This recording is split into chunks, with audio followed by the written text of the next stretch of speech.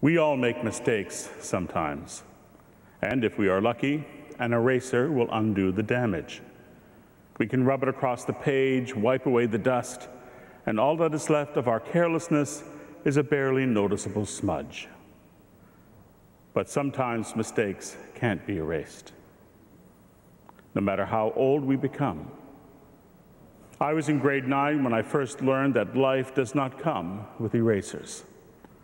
I could not erase what I and other kids in my class did to a girl named Violetta. She joined our class halfway through the year. She came from Winnipeg, which for us cool kids from Toronto might as well have been a different planet. It was 1967, and we were into tie-dye and leather vests. We listened to the Doors and Led Zeppelin. Violetta wore navy suits and Oxford shoes. She listened to Patsy Cline and the Kingston Trio. She was tall, overweight, and had a funny name. She was probably as insecure and frightened as we were. But we knew each other, and she was an outsider. And because she was different, we just decided not to like her. We teased her unmercifully.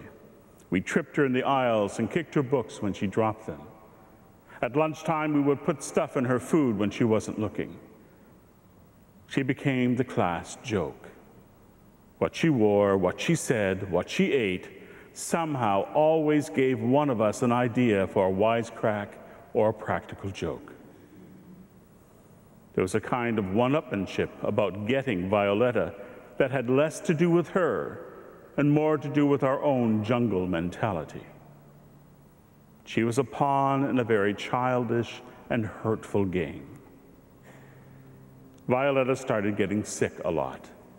Sometimes she would miss a whole week of school, but the Violetta story still went on without her. We said she was from outer space, a small planet where everyone was a moron or an idiot. Then one day I got stuck with Violetta for a school project. Everyone kidded me, and I laughed with them. The day before the project was due, I went over to her house to work on it with her. Her mother fixed us a plate of cookies and some Cokes, and she kept coming into the room to check up on us. She said I was the only one of Violetta's friends who had come here after school, and that she was very glad to finally meet me. Then the phone rang, and it turned out to be for me. On the other end of the line, I heard a bunch of my classmates giggling and asking stupid questions and making stupid comments. They waited for me to laugh along with them, but all I could see was Violetta's mother standing there in the kitchen sink with her back to me, pretending that she couldn't hear. But I'm sure she heard everything, and it was at that moment that I began to see what we had been doing to Violetta. When I hung up, she asked me, "Why don't you like her? She likes you." Nobody has asked me a question before or since that made me feel so stupid. Eventually, Violetta's parents moved her to another school, and when we heard that she had had a nervous breakdown, everybody laughed again. Years later, I saw Violetta in a bank in my mother's neighborhood. I stood there wanting to say something that would make up for the past. I wanted to say hello. I wanted to ask her forgiveness, but I could not. It was too long ago, and no words of mine will ever change what had happened to her. Now, when I read today's gospel warning us of putting stumbling blocks in another's way and of the need for forgiveness, it made me remember this story. Violetta stumbled over the blocks that we put in her way. She took our abuse, and I think she even forgave us because she kept on trying to be our friend. She tried to love her enemies, but we would not let her.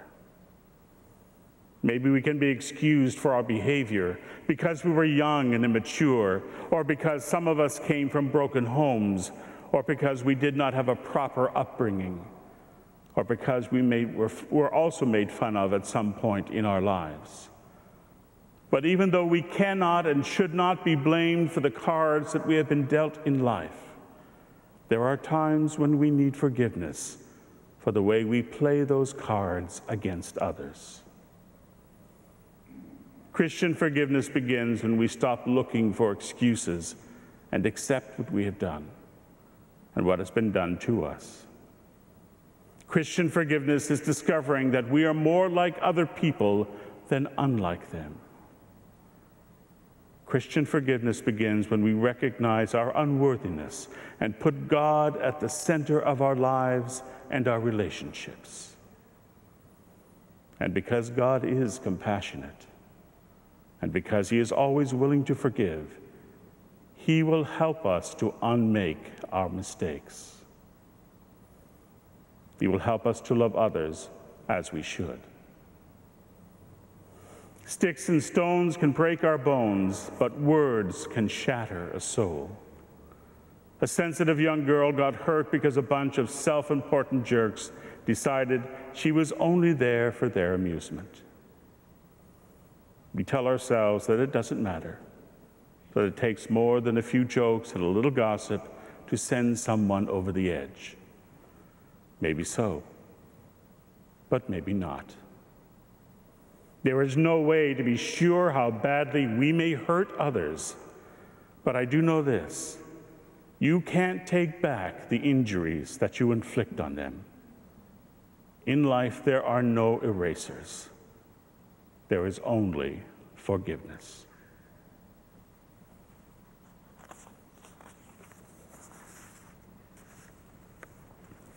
Let us now join our prayers together and ask God to help us to be open to His presence in our lives. That our church continue to witness to the presence of Christ in this world and inspire courage and faith in God's people, we pray to the Lord. That Christ will make us instruments of peace and hope, so that we may love others as He has loved us, we pray to the Lord. That God will continue to send out His grace to all men and women of faith, so that they can make Christ the cornerstone and foundation of their lives, we pray to the Lord.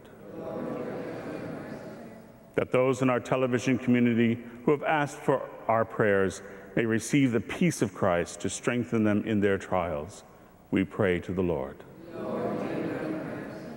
That those who are struggling to know Christ and to base their choices and their direction in life on His mercy, love, and forgiveness may find the strength to live good Christian lives.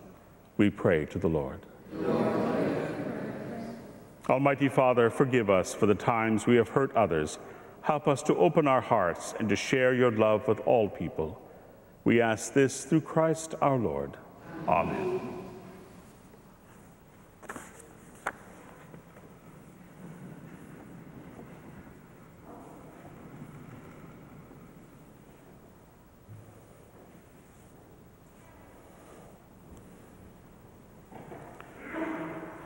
Blessed are you, Lord God of all creation. Through your goodness we have this bread to offer, which earth has given and human hands have made.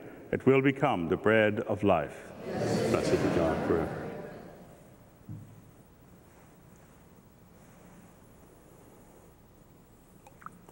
Through the mystery of this water and wine, may we who share in Christ's humanity come to share in His divinity.